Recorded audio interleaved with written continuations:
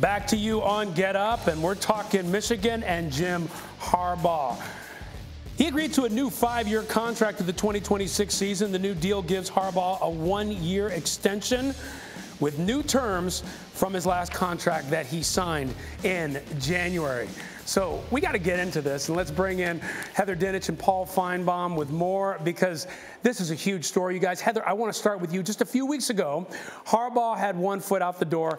Now he's signed until 2026. How did this extension come about for Michigan? Well, sources have told ESPN that he was offered a solid contract deal in January that he obviously didn't immediately accept. And remember, Michigan is coming off the best season under Harbaugh, an appearance in the college football playoff, winning the Big Ten, beating Ohio State. It doesn't get any better than that for the Wolverines, aside from winning the national title. So clearly there was a lucrative offer on the table, but it wasn't about the money. It was about pursuing a chance to win a Super Bowl. And when it became clear that he didn't get the offer from the Vikings, they immediately flipped the page back to Michigan football. He had the conversation with his athletic director, Ward Manuel, and here they are. Okay, pursuing a chance to win a Super Bowl. I want to come back to that in a second. But, Paul, first I want to come to you. I know there's no love lost between you and Harbaugh. What do you make about him getting the extension? I think it's preposterous, Ryan, but it's also a necessity of college football. To stay ahead in recruiting, you have to keep extending coaches, and that's how programs get in so much fiscal trouble. But what sense does this make? Jim Harbaugh did not want to be there. We all know that.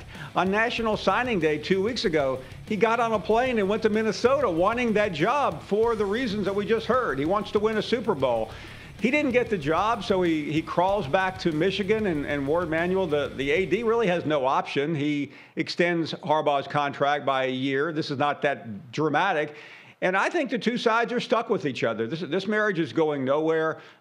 Michigan has a good team for next year, but the optics of this, to me, are really bad.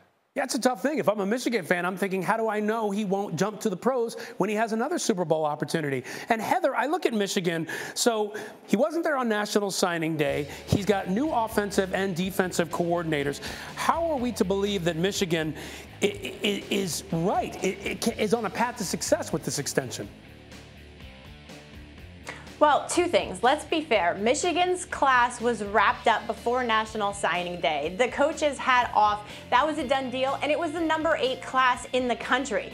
We know what they say, which is Jim Harbaugh telling Ward Manuel, this will not be a recurring issue. It was a one-time deal. Whether or not he means that, only time will tell. But look, he hired Jesse Minter from Vanderbilt as his defensive coordinator. He replaced essentially Josh Gaddis, his offensive coordinator, who went to Miami by internally. He promoted Matt Weiss, the quarterback's coach, and also Sharon Moore, the offensive line, to play calling duties. So they are moving forward and turning the page. We'll see how long it lasts. Heather, I wish you could see the expression on Paul's face, just shaking his head.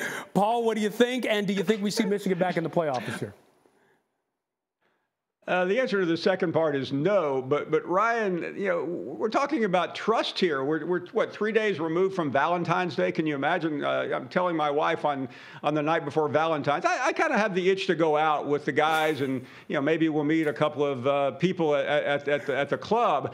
And she said, "Oh, don't worry about it. I trust you." I mean, that is absurd. That is absolutely absurd. How Michigan can trust this guy for walking out on them, whether recruiting was done or not. It doesn't matter. He did not want to be there. And I think it also is interesting to note that it took Michigan 2 weeks to re-sign him. If they were that much in love with him, why didn't they give him the contract offer the next day? There's something very wrong in Ann Arbor, and I think we'll start to see the results of that this year when Ohio State once again rules the Big Ten. Okay, we will have to see how this all plays out. And they're stuck together, and for Jim Harbaugh, stuck together with a lot of money in hand. Thank you for watching ESPN on YouTube. For live streaming sports and premium content, subscribe to ESPN+.